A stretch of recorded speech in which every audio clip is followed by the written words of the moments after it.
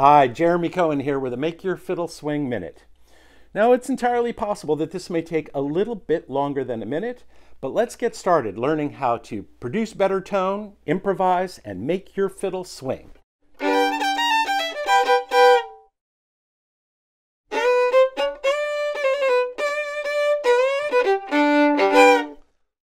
Hi, Jeremy Cohen here, and this Make Your Fiddle Swing Minute is going to be on the use of vibrato. In the book, How to Make Your Fiddle Swing, we have a tune in here written by our co-writer and my partner, Dix Bruce.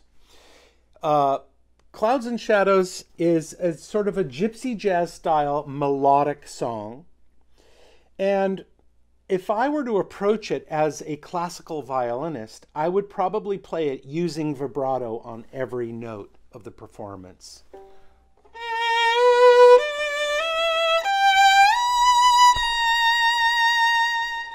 But if I were listening to that from the audience, I would think, gee whiz, that player sounds a lot like a classical violinist.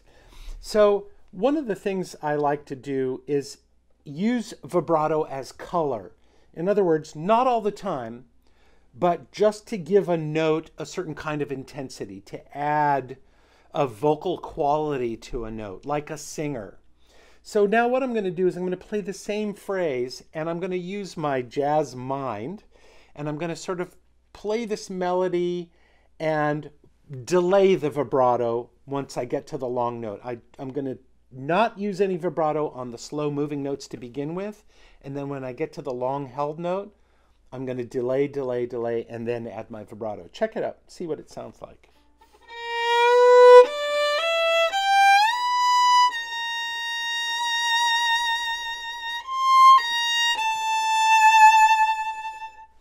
You hear how the vibrato comes late on the long note? That's an affectation. That's a jazz choice that I make that inflects the music in a certain way. Again, the classical violinist might want to add the quality of vibrato on every note, but it'll sound more like classical music than it will like jazz if I just do this. Bend, lean into the slides.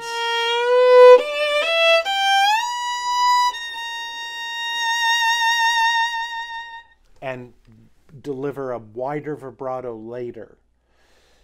This can also, of course, be used in classical music. The music of Fritz Kreisler has all kinds of wonderful delayed vibrato, and it's also a romantic style of playing. But here, I'm using my vibrato specifically as a tool in spots in the music.